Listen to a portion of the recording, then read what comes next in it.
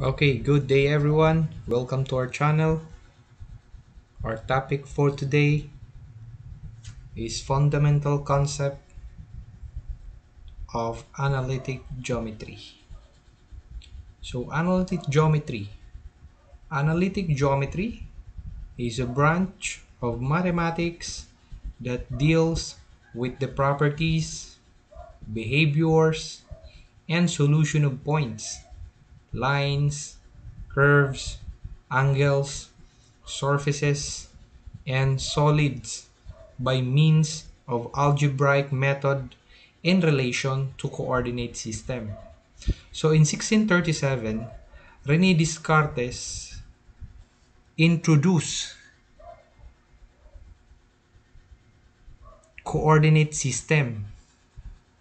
This utmost contribution of Descartes in the area of mathematics paved the way of unifying algebra and geometry, and we call it now analytic geometry. So for our first topic, directed line. So can we define directed line? So what is directed line? Directed line as a line which has definite sense of direction. So for example, if we have a certain line, we have an origin and the direction of our line, directed line.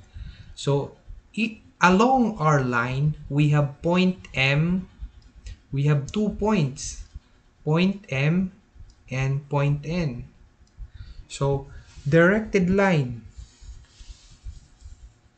this entire line, we call this directed line. How about the portion between point M and point N? We call this directed line segment. Directed line segment. It means that it is only a portion of our line, of our directed line. So for example, if we have M, N, bar N, so the direction of our line is going positive. Okay, so if you can say we have an origin and we have the arrowhead.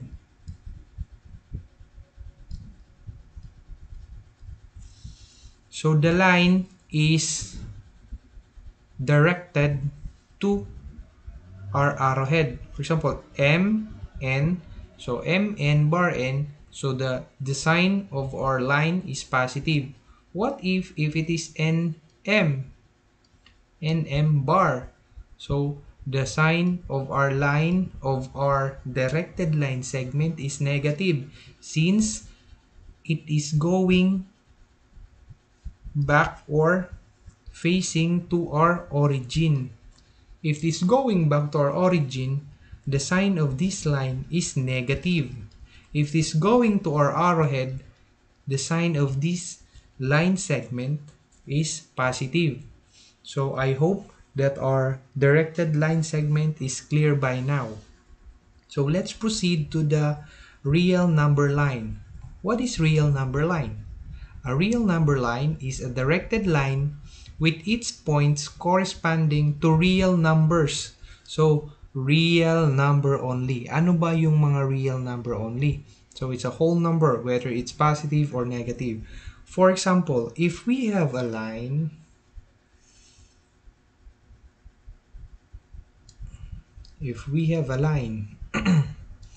divided into two, in between them we have an origin.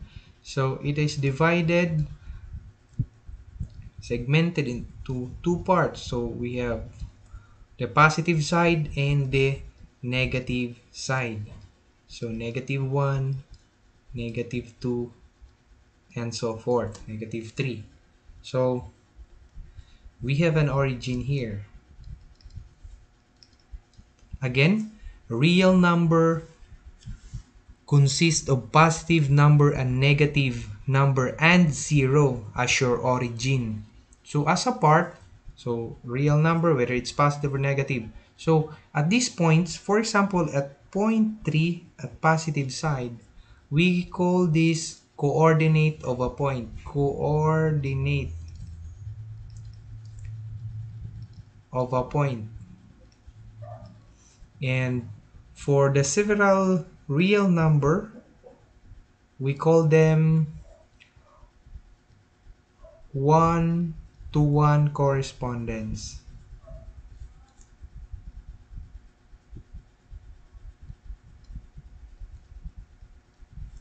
So this relation of set of real numbers and set of points are directed in the line. So we call them one-to-one correspondence. And for our point, each point along the line, we call them coordinate of a point. Okay, so I hope it's clear the real number for the fundamental concept of our analytic geometry. So let's proceed to our next page. So on our next page, the topic is the Cartesian coordinate system. So again, it was introduced by René Descartes in 1637. So what is Cartesian coordinate system? So Cartesian coordinate system consists of two real lines intersecting with each other at its point of origin. So it is better if we draw the Cartesian coordinate. So this is Cartesian coordinate. So there are two lines intersecting at right angle. So this is right angle, right angle. So let's identify the parts of our coordinate system. So if we have y-axis here, y-axis, we have x-axis.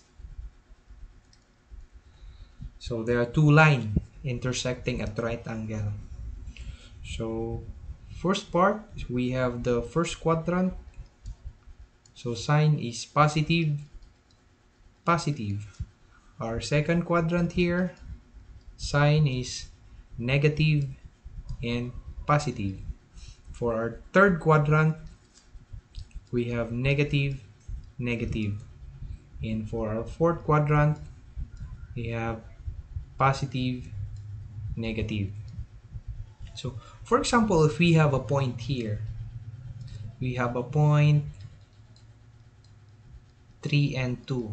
So if you're going to graph 1, 2, 3 as your 2, and for your y 1, 2. For example, this is our point. So our point or our coordinate 3 and 2. So we write this as this is your point and this is your always x and y. So your coordinate is composed of your x and y. So what do we call this x? Or what do we call this y? So for our x, we called it what? Abscissa.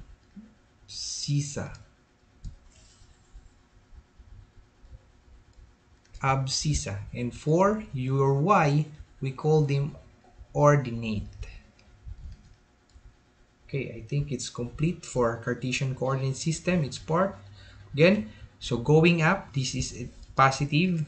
So for your y-axis, and for your y-axis going down should be negative. And x-axis is positive and this is also negative.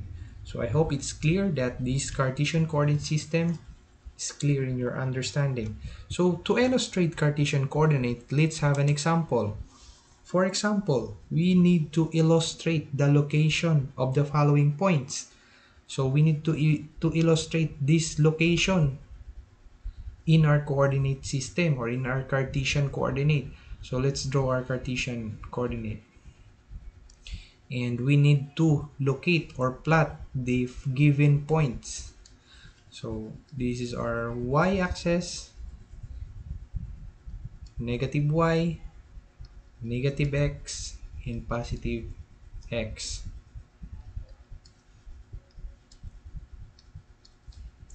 Okay, so for our first point, we have 2.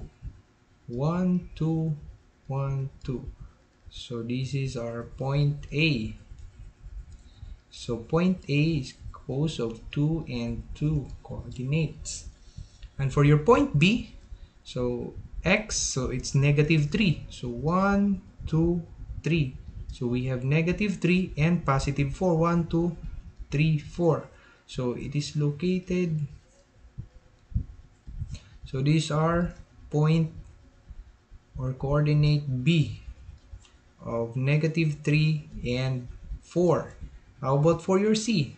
We have negative 2, 1, 2, and negative 3, 1, 2, 3. So these are negative 3 and this is our negative 2. So this is our point C. So we have negative 2 and negative 3. How about for fourth coordinate? So we have for D, we have 5. So 3, 4, 5. And for negative 3. So finally, this is our point D of 5 and negative 3. So I hope now that is clear. So you can plot your coordinates in your Cartesian plane. So for your exercise number 1, you can submit your answer in your Moodle account. Thank you for your time and see you to our next video. Thank you. And also reminder, when you're submitting your model exercises, please be aware of your time frame schedule. Okay? So thank you again.